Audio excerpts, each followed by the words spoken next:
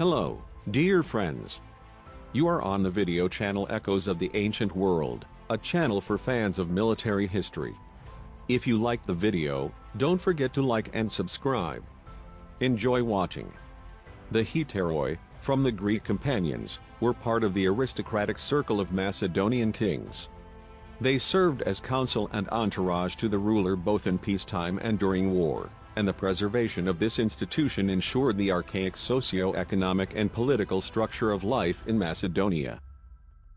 Most Macedonian Hetairoi were aristocrats and large landowners, whom the king kept at his court to ensure their loyalty.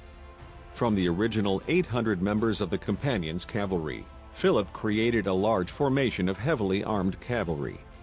The foundation of the cavalry was the Ela, consisting of 200 men divided into 4 tetrarchies of 49 men each, commanded by a tetrarch.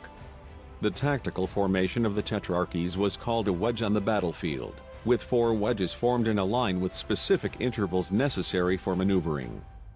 Cavalry was capable of tactical movements that were not available to infantry.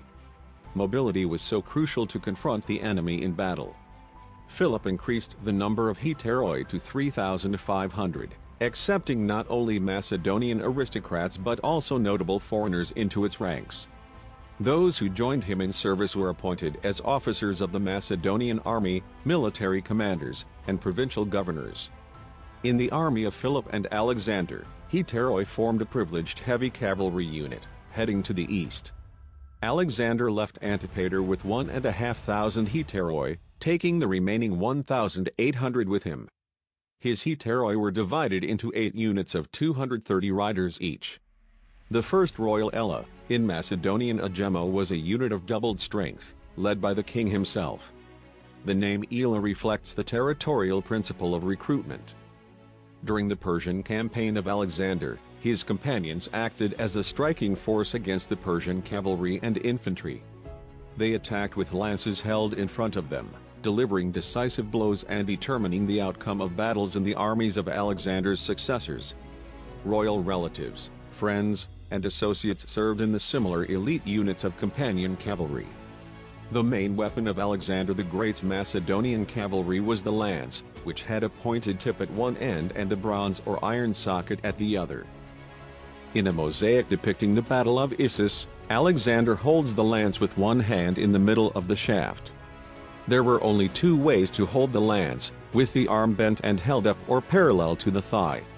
In the former case, the blow was struck from top to bottom, while in the latter case, the blow was struck straight or from bottom to top. To change the position of the weapon, it had to be held in both hands. Therefore, any manipulation with it during the battle was extremely difficult. The Macedonian cavalry armed with lances could effectively act against heavily armed cavalry and infantry. The impact of a lance could not be withstood by either a shield or armor, given the length of the lance and the speed of the horse. As experiments have shown, a rider could hardly pull out the lance from a slain enemy's body while riding. Therefore, the Macedonian cavalry had to abandon their weapons after the first strike and then draw their swords. The kopis sword is a single-edged sword with a blade length of 80 to 90 centimeters. The crossguard has a common end with the back, and its other end asymmetrically overhangs the blade. The handle is usually shaped like a bird's head and forms a semicircle to protect the wrist and hand. In the most luxurious examples, bone overlays and gold appliques were used in the handle production.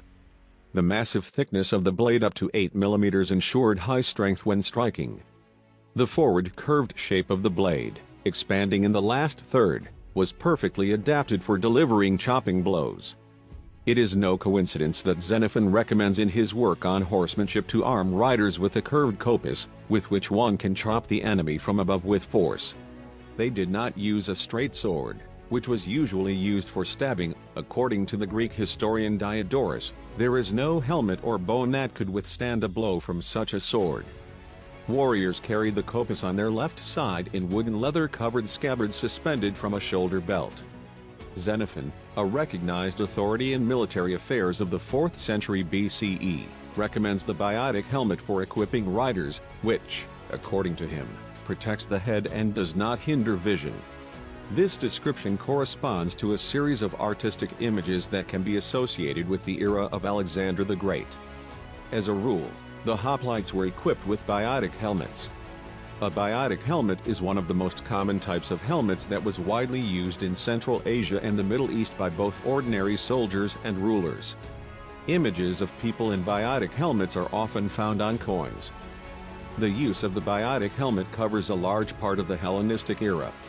In the last stages, in the 2nd and 1st centuries BCE, modified helmet models appeared, in which the main elements of the biotic prototype are still clearly recognizable.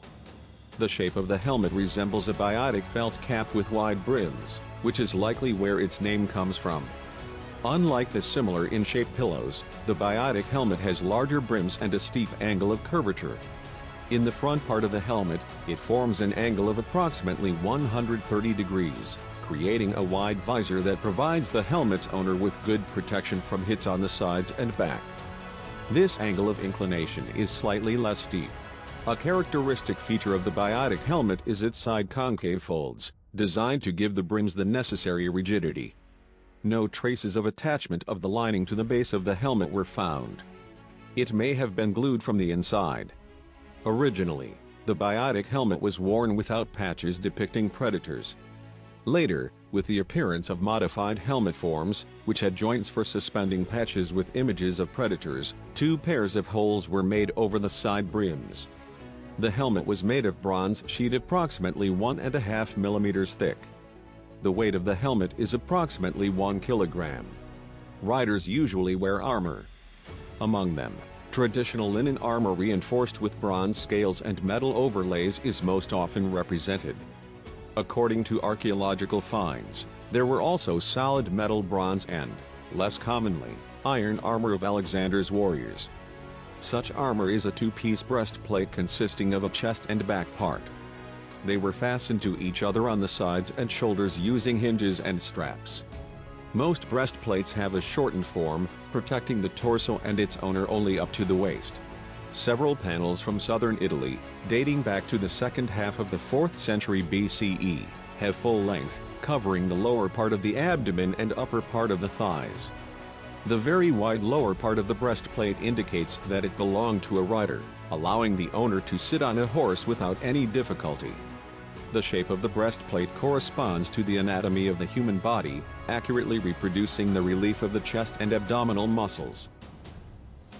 Xenophon advised riders to adjust their armor to their size. The breastplate should be made to measure because a well-fitting breastplate holds the entire body, weak only on the shoulders, while one that is too narrow is more of a hindrance than armor.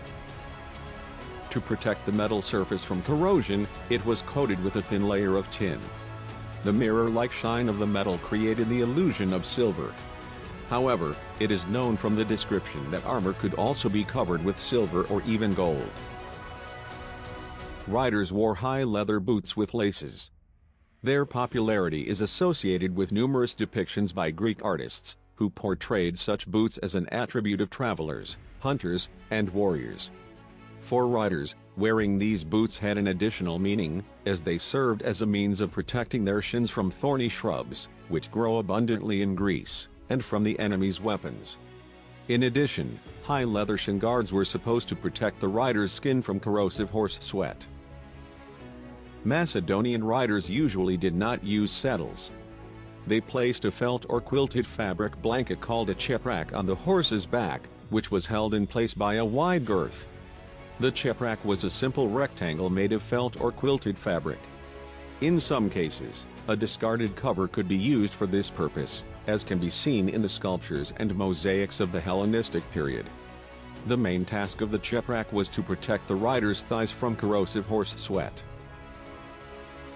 Xenophon advised riders to use a thick quilted cheprak, which provides a stable seat and does not rub the horse's back. At the same time, he criticized the Persians for covering their horses with many blankets, like a bed, which made Persian riders sit softly but unsteadily.